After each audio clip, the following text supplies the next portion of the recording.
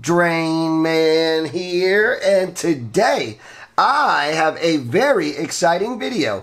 In today's video, we are going to be building the all-new, the brand-new Grinderino by botgrinder and God. You are not going to want to miss this. Let's go!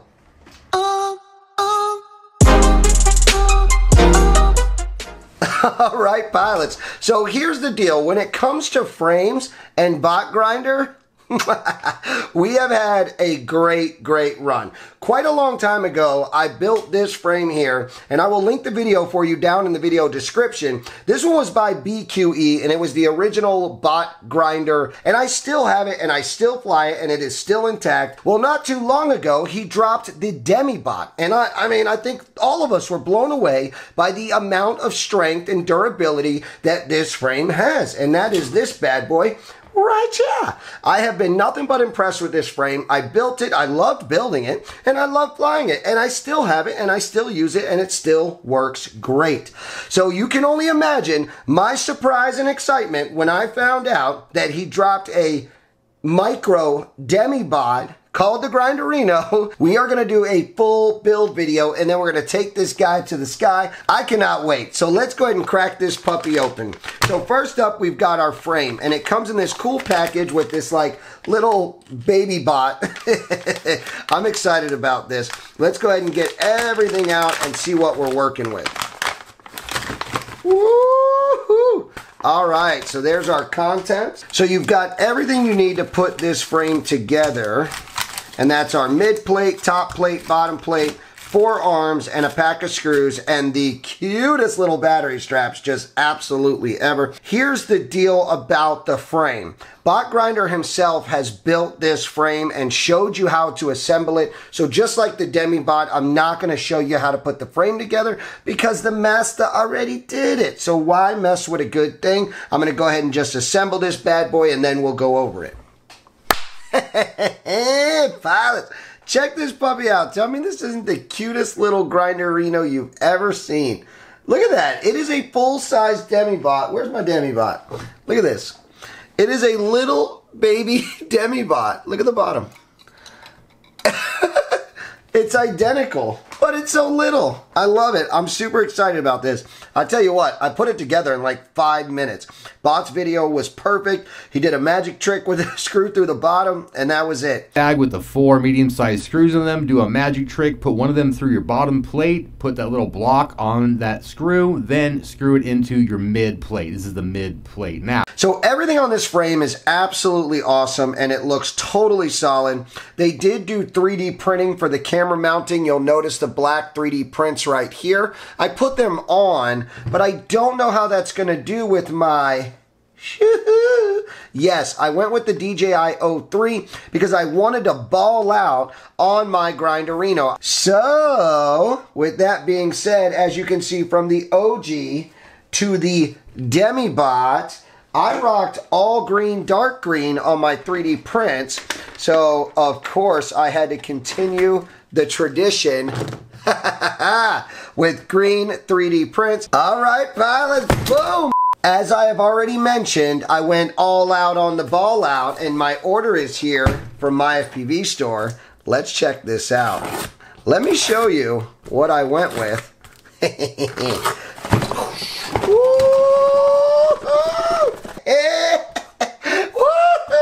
All right, pods, so first up, 2 brand new 1100 Bosch packs. These are amazing 6-cell batteries. I don't know if you've ever tried them. I'll put a link for you down in the video description. You're gonna wanna try these. Oh, what is this?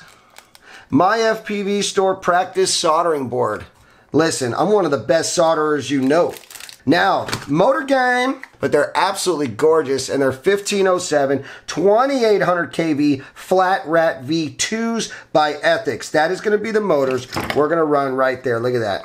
Tell me that don't look beautiful. So that's our motor choice for our Stizak. You already know I wanted to run an AIO. I thought it was absolutely genius that Umagod and botgrinder decided to put 25 by 25 because a lot of times on smaller stuff or even full size stuff, I want to run an AIO. It's just, I like them. So this guy here is the F7 SpeedyBee 35 amp all-in-one flight controller. It is packed with features, and due to it being a SpeedyBee, it'll have the Bluetooth capability that I'm looking for when I'm out in the field and I want to make some quick changes on the fly. And last up, but because I'm running an 03, I will need my receiver. I don't like the radio that came with this. I don't want to use it, and even if I had it, I just wouldn't. So I am gonna run my ever so beautiful, bam, I'm going to use my beautiful Radio Master TX16S V4 Max with the AOG Hall sensor gimbals. God, tell me that's not beautiful. Look at that Ranger. So the first thing I want to do with this frame before I go putting on electronics and stacks and motors and everything else is I want to outfit it with my beautiful green TPU that I printed myself. So I'm going to go ahead and put all this on right now. All right, very simple step, but I went ahead and laced it up. Okay, so as you can see, I quickly connected. If I move it around, it's working just fine. Let's go ahead and get this bad boy mounted. All right, stack is prepped and ready to go. We're gonna set this aside, and guess who's up on the Lizzie?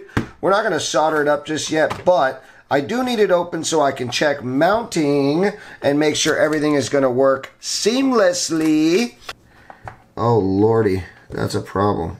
Okay, so word to the wise, if you didn't know, you cannot run an 03 air unit mounting 25 by 25. Oh man. I'm going to run the SpeedyBee F7 Mini Stack. It's absolutely gorgeous, and I have a full video review on it. I will go ahead and link that video for you down in the video description. All right, pilots, so there you go, okay? I had to remove the straw thingy that comes with the antenna, but I got it in and mounted. Look at that, it's looking good. We're going to try to put one of the Immortal T's right here, but there you go. I've looped it up and over. I'm going to probably mount the receiver here. We'll just have to see how that goes. So what we want to do now is, unfortunately, I had to come out of the AIO, and I am now into this mini stack. But the good news is it does fit. If I wiggle it on right here, boom, you can see that's going to look fantastic, and then I'll put my motors on and wrap them around. So what I want to do now is go ahead and get my motors mounted, because that's what's going to get us to this next step. So let's get my first motor on, and then I'll take care of the rest. So one screw in, and what's cool is this frame actually comes with motor mounting screws. Now I did get screws with the motors too, because these are flat rats and they're nice, but I don't need them because the frame came with them. Boom, so you slide those in, and then fourth one or third one. I'm going to use all four. Umagod did design an awesome motor, and as you notice, you've got 6 holes here.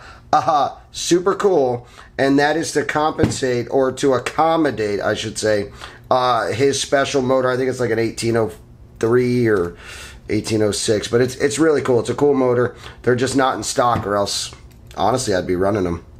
So I went with some flat rats. The beauty of that. All right, that looks good. All right, and then what happens, just so you're fully aware, okay, now you put your monster foot on. You've got the cutout so it's not all bulgy and weird. Look at that. And then we pass a zip tie through these little holes right here, and it holds everything together and snug and nice. I'm excited. But all right, let's go ahead and get all 4 done. Ooh, look at that bad baby right here. Look at that. That came together so nice. Look at that. Green on green on green. You got your stack on me. We got our antenna, 03 stack, camera. Man, that's looking good. So I just need to wire up a couple things, and we are on our way. Alright, so what I want to do real quick is I'm going to just grab the motor wires just like this. And then I'm going to wrap them around and I'm going to solder them right there. Come back in with the solder and we're going to tin them. And if we have to change motor direction, we'll do that inside of Betaflight. So now that all three are nice and straight, I'm going to grab some of my infamous Maxwell tape. Alright pilots, I'm getting excited because we are getting close. So let me show you what we got. I went ahead and wrapped up the 4 motors. There was no sense in having you watch me do all of them. But as you can see, I wrapped them around, I tied them in, and then I put a little bit of tape on them, a little bit of Maxwell tape, and it is looking good. While I was at it, don't be upset, I went ahead and put on my XT60. When we were running the AIO, I had an XT30. For this, it's going to be XT60, which is what I designed with these Bosch batteries anyways. Yeah, that's totally upside down.